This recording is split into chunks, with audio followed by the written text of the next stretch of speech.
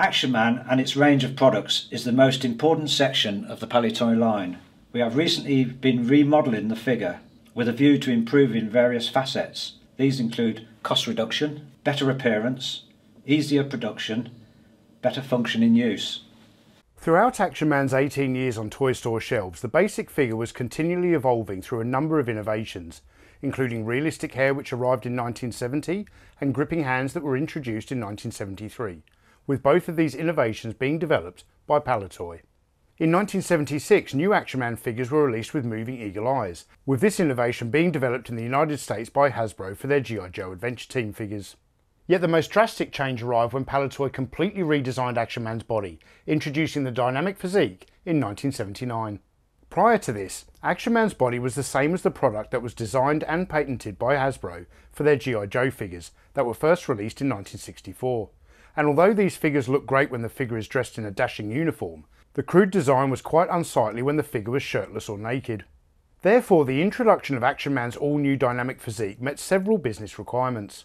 It satisfied the need for a new marketing feature every 3 years or so, it was a figure that was cheaper to produce, and it eliminated the metal rivets used on the older style body that were becoming a safety concern in the toy industry. Yet with all things Palitoy, there's a lot more to the story, so if you want to learn the history of how they created the dynamic physique, stay tuned. Come with me, toy fans.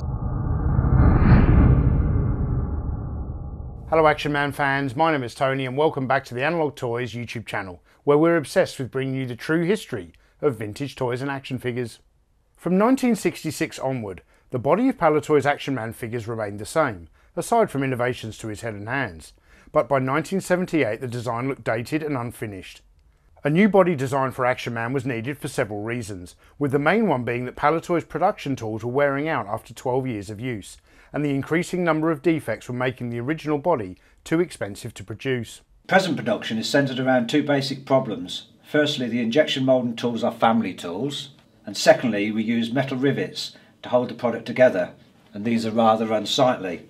The new Action Man dynamic physique body would be a rare win-win situation for Palitoy, because in solving safety and production problems, they also designed a figure that was cheaper to produce and one that was far superior to the figure it replaced. The new figure, this is the dynamic physique figure, will be moulded on non-family tools which, in addition to more efficient tool design, will facilitate control of components in stock in equal quantities. This redesign not only improves our product appearance and functioning, it also gives us a saving which we estimate to be at least 10p on the factory cost of the product. G.I. Joe tooling that came out to the UK that we used to make the first figures on was what we call a family tool, so all the components were on one mould, and if for instance one of those components was out of specification or hadn't been moulded 100%, it meant that the actual full shot, all the plastic off the mould, was scrap. Alec Langton was process manager at Palitoy at the time, so as well as liaising with manufacturing to ensure the smooth process of completed designs into production, he was also responsible for specifying materials and tooling requirements. Alec worked closely with Bob Breakin and Ivor Edmonds to ensure the efficacy of the design. He decided that the new figure should be moulded on a number of hot runner tools dedicated to individual components. For example, a 4-impression mould for just the lower leg. More expensive than the old family tooling, but in the long run more efficient and economic. In order to produce this new Action Man dynamic physique body, a huge amount of complex engineering was required. The design brief for this new figure had two critical aspects. The first was to create a design that eliminated the metal components, and the other was to ensure that the movement of the limbs was as near as possible to the human body, particularly in the sitting position. Bill Pugh, Palitoy's Director of Design Research and Development, who delivered the design brief, felt very strongly about that. Initially, Bob Breakin employed a local model maker to sculpt a number of different concept models to work out the type of physique they were going for, as they had to ensure that Action Man looked fit and muscular, but not overly buff. Yet these were not exactly up to the standard required and were rejected. Bob Breakin and Ivor Edmonds sat down together to brainstorm ideas of what the new design should be to satisfy the brief from Bill Pugh. Various schematic drawings were produced until Bob came up with the idea to hand assemble the arms and legs by pushing the components together as a unit before the final assembly of the figure. The basic idea was that the two flesh components of the leg, for instance, would have two components inside, somewhat like plastic bones, which attached to the foot and would click in place holding the whole leg unit together, and after assembly they could not be pulled apart. The same approach was used for the arms. This eliminated the need for riveting machines in the factory. One area where Bob and Ivor needed the most help was with the problematic hip joint, as this was key to maintaining the full posability goal that had been set by Bill Pugh. As always though, this was a team effort at Palitoy, and other people were co-opted to help out and offer ideas. All minds were put to the problem, and it was Palitoy's model maker Pete Mansell who solved this critical issue. A final schematic drawing was produced, which Alec Langton used to estimate tooling, moulding and assembly costs.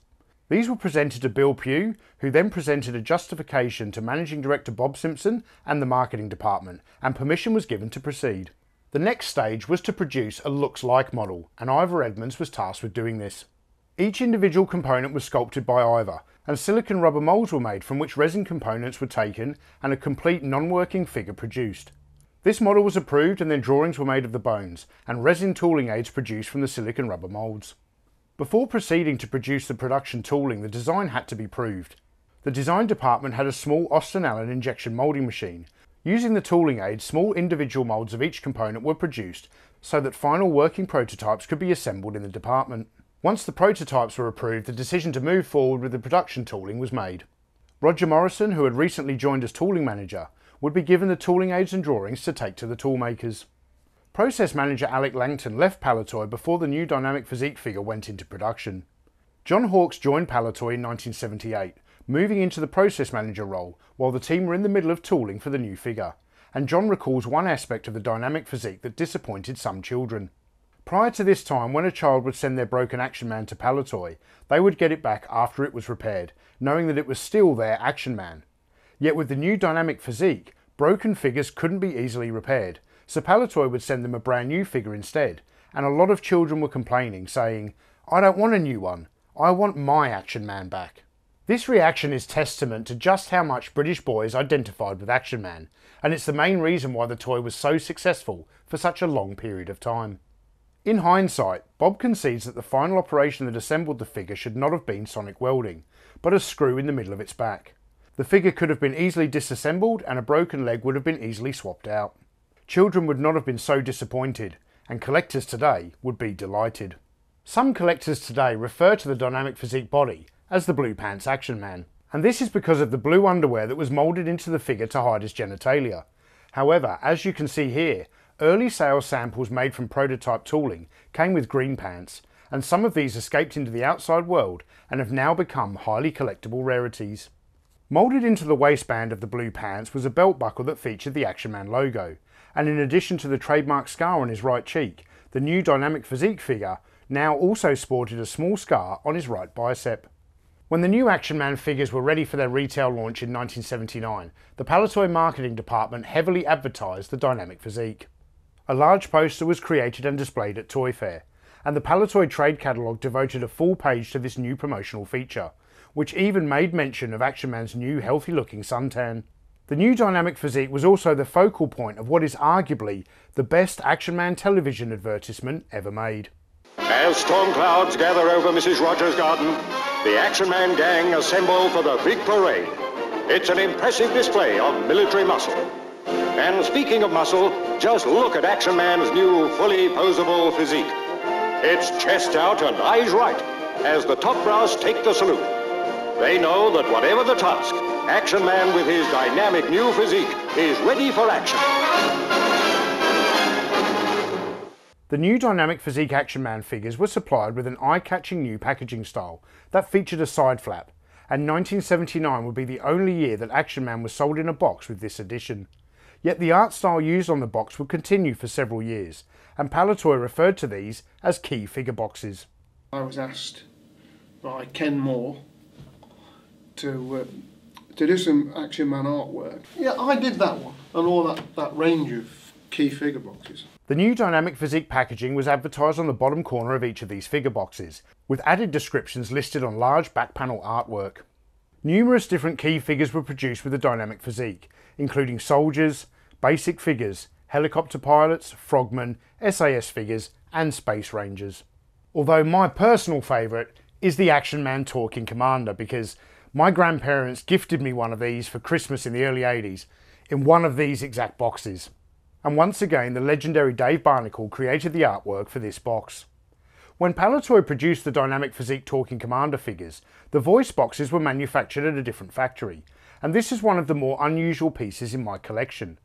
This is an actual Palitoy component carton that held 12 Talking Commander torsos, although over the years I have used a few of them to repair other figures.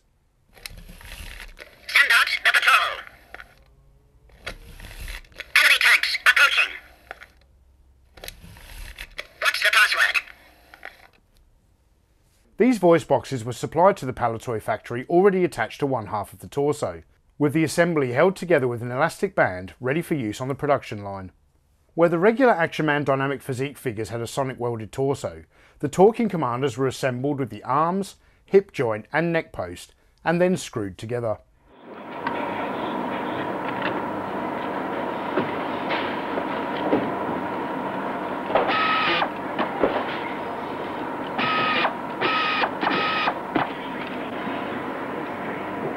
The legs were then put together at the factory on the assembly line, before the entire body was locked in place when the thigh components were sonically welded together.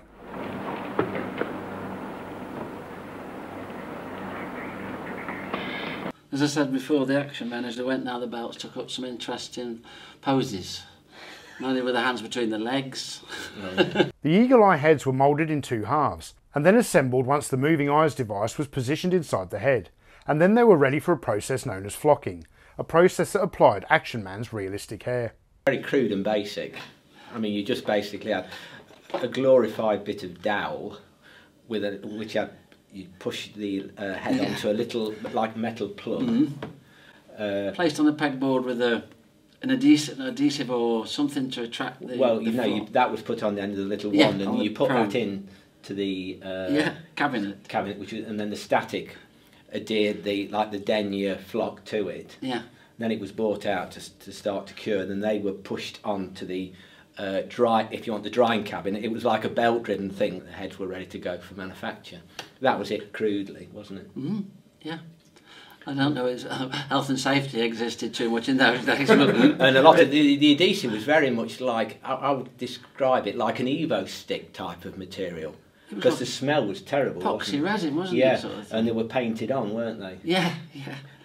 And that was done in a flow line, so if somebody was painting them on, like say putting them on a pegboard, and then they would put on this probe, and as John says, then they would put into the static cabinet. Yeah. It was only like a chipboard thing with a bit of perspex with a little hole cut out. Yeah. There was a little recess took out, a bit like a rabbit hutch. And then the air would jump on, or with the adventurer as well. Once the figure was fully assembled, Action Man would continue his journey down the production line, where he would be dressed and then finally packaged. As successful as the new Dynamic Physique body was, Palitoy did not rest on their laurels, and they introduced Action Man's fifth and final innovation in 1981. Of course, the other thing that came out of the toy fair as well on Action Man, a new thing on Action Man, was the sharpshooter position. By this time, John Hawkes had replaced Bill Pugh as design director, with Bill moving on to a new European role in Maidenhead. John had a young son who was frustrated that when he put his Action Man in the prone position, his head would not stay up to aim his rifle, he just looked into the ground. John moulded a small lump, or Adam's apple, onto the neck of Action Man's chest. When the head was pulled back, the neck post would click over the lump, keeping the head looking forward when the figure was lying prone. This was such a simple idea and almost free. All the toolmaker had to do was grind out the lump in the mould cavity, but it gave the marketing department another feature to promote on packaging and adverts, keeping the brand moving forward.